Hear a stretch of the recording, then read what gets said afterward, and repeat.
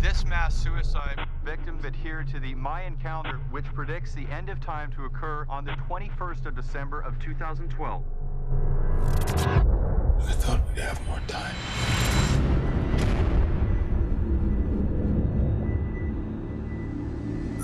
Sir, we recorded 2 underwater quakes at 7.9 and 8.2. So what happens next? We expect the formation of gigantic tsunamis, proportional to the magnitude of the corresponding quakes.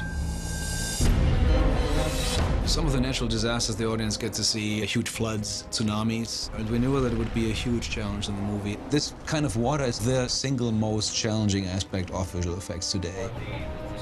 We worked with a company called Scanline to create the big water sequences in this movie.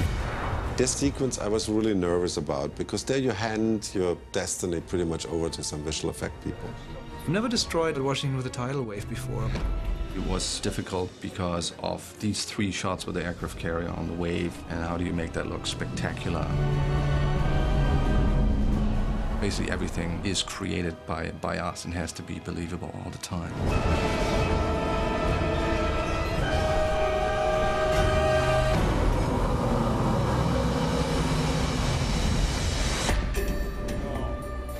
Then there was this whole sequence that a wave comes over the mountains of the Himalaya. And we all said, how will that look? When you read this for the first time in the script, you just think, how are we going to do this? It's the biggest of the biggest. Can this be visualized? Water masses rushing over the Himalayas into valleys. That's something that obviously has to be done with visual effects. All the little details of where the water goes, and every little valley and every little ridge and nook and cranny has to be calculated. When we saw first images, we immediately said, this has to be the teaser.